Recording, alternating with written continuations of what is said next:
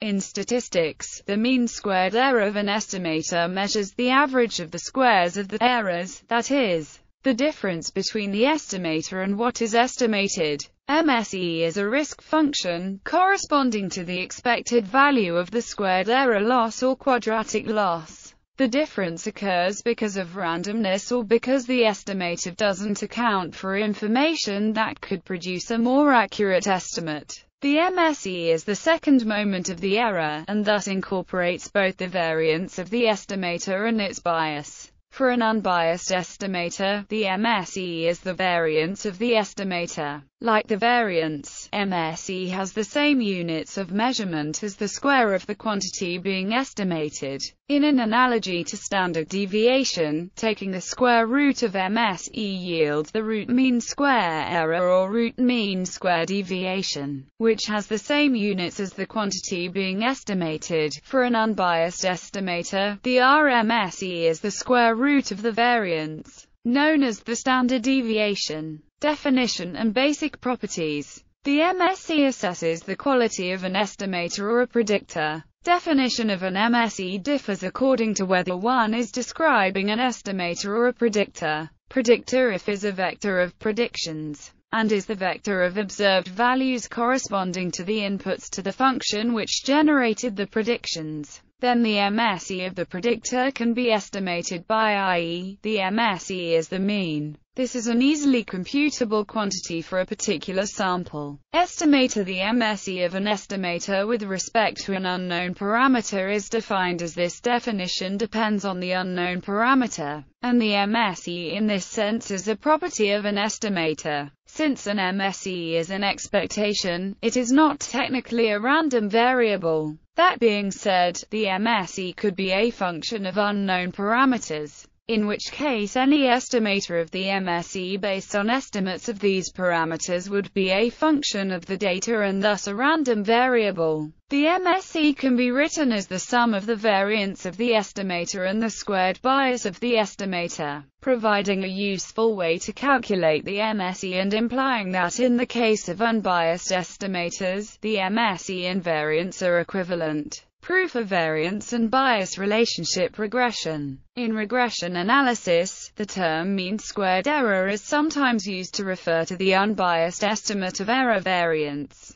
the residual sum of squares divided by the number of degrees of freedom. This definition for a known computed quantity differs from the above definition for the computed MSE of a predictor in that a different denominator is used. The denominator is the sample size reduced by the number of model parameters estimated from the same data, for p-regresses or if an intercept is used. For more details, see errors and residuals in statistics. Note that, although the MSE is not an unbiased estimator of the error variance, it is consistent, given the consistency of the predictor. Also in regression analysis, mean squared error, often referred to as mean squared prediction error or out-of-sample mean squared error, can refer to the mean value of the squared deviations of the predictions from the true values, over an out-of-sample test space, generated by a model estimated over a particular sample space. This also is a known, computed quantity, and it varies by sample and by out-of-sample test space. Examples.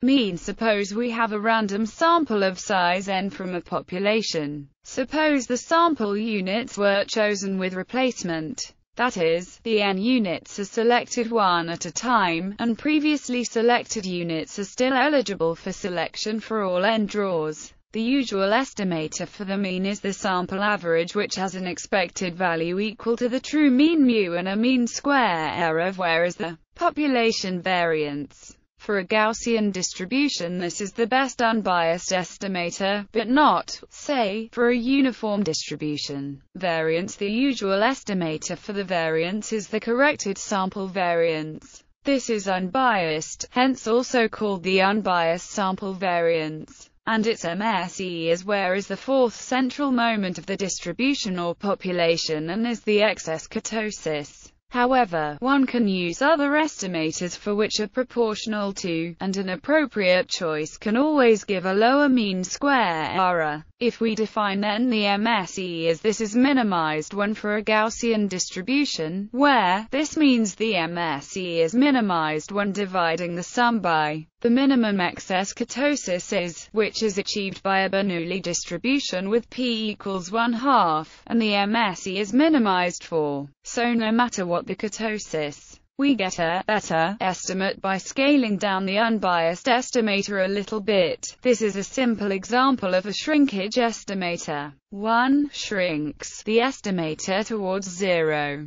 Further, while the corrected sample variance is the best unbiased estimator of variance for Gaussian distributions, if the distribution is not Gaussian, then even among unbiased estimators, the best unbiased estimator of the variance may not be Gaussian distribution. The following table gives several estimators of the true parameters if the population, mu and sigma 2, for the Gaussian case. Note that the MSEs shown for the variance estimators assume I, D, so that the result follows easily from the variance, that is, unbiased estimators may not produce estimates with the smallest total variation. The MSE of is larger than that of or estimators with the smallest total variation may produce biased estimates, typically underestimates sigma 2 by interpretation. An MSE of 0, meaning that the estimator predicts observations of the parameter with perfect accuracy, is the ideal, but is practically never possible. Values of MSE may be used for comparative purposes. Two or more statistical models may be compared using their MSEs as a measure of how well they explain a given set of observations. An unbiased estimator with the smallest variance among all unbiased estimators is the best prediction in the sense that it minimizes the variance, and is called the best unbiased estimator or MVUE. Both linear regression techniques such as analysis of variance estimate the MSE as part of the analysis and use the estimated MSE to determine the statistical significance of the factors or predictors under study. The goal of experimental design is to construct experiments in such a way that when the observations are analyzed, the MSE is close to 0 relative to the magnitude of at least one of the estimated treatment effects. MSE is also used in several stepwise regression techniques as part of the determination as to how many predictors from a candidate set to include in a model for a given set of observations. Applications. Minimizing MSE is a key criterion in selecting estimators. See minimum mean square error. Among unbiased estimators, minimizing the MSE is equivalent to minimizing the variance, and the estimator that does this is the minimum variance unbiased estimator. However, a biased estimator may have lower MSE. See estimator bias. In statistical modeling, the MSE, representing the difference between the actual observations and the observation values predicted by the model, is used to determine the extent to which the model fits the data and whether the removal or some explanatory variables, simplifying the model, is possible without significantly harming the model's predictive ability. Loss function. Squared error loss is one of the most widely used loss functions in statistics, though its widespread use stems more from mathematical convenience than considerations of actual loss in applications. Carl Friedrich Gauss, who introduced the use of mean squared error, was aware of its arbitrariness and was in agreement with objections to it on these grounds. The mathematical benefits of mean squared error are particularly evident in its use at analyzing the performance of linear regression, as it allows one to partition the variation in a dataset into variation explained by the model and variation explained by randomness. Criticism. The use of mean squared error without question has been criticized by the decision theorist James Berger. Mean squared error is the negative of the expected value of one specific utility function, the quadratic utility function, which may not be the appropriate utility function to use under a given set of circumstances. There are, however, some scenarios where mean-squared error can serve as a good approximation to a loss function occurring naturally in an application. Like variance, mean-squared error has the disadvantage of heavily weighting outliers. This is a result of the squaring of each term, which effectively weights large errors more heavily than small ones. This property, undesirable in many applications, has led researchers to use alternatives such as the mean absolute error, or those based on the median.